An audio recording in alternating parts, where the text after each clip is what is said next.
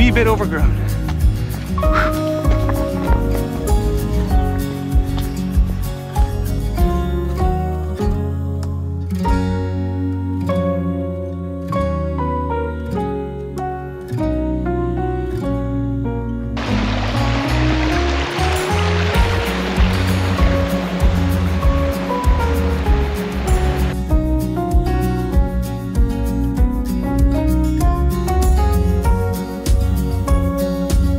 All right, so this trail actually stops right in front of the bridges. A lot of bugs out here.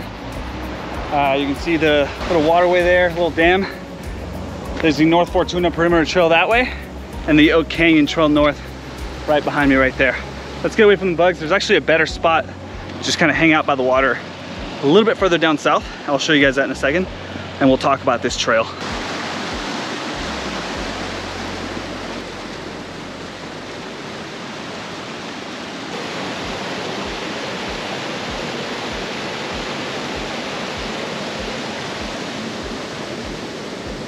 All right, I am out solo hiking today. Mission Trails. I never thought I would say this, but Mission Trails looks absolutely beautiful.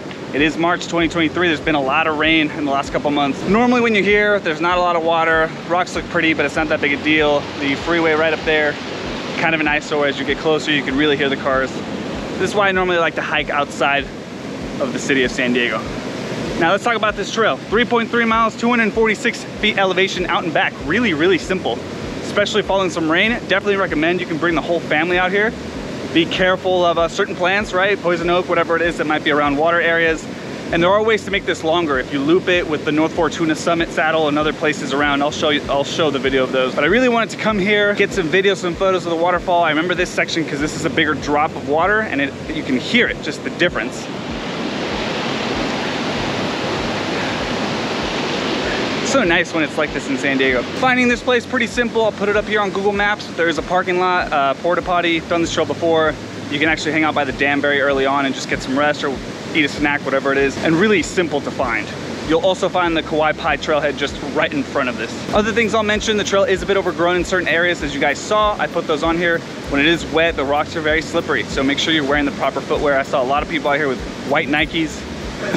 Good luck getting home and cleaning those. Other than that, make sure you follow the trailhead. It is a little easy to kind of wander off trail. Make sure you're using all trails or something else to kind of zoom in, make sure you're following the correct path. I did some boulder scrambling that I didn't necessarily have to because the trail isn't as obvious right next to the water sometimes. Not much else. If it's raining, it's beautiful. Other than that, I don't even bother coming to Mission Trails, but definitely worth it right now. If you have any questions, drop it in the comment down below, and I'll see you guys next week.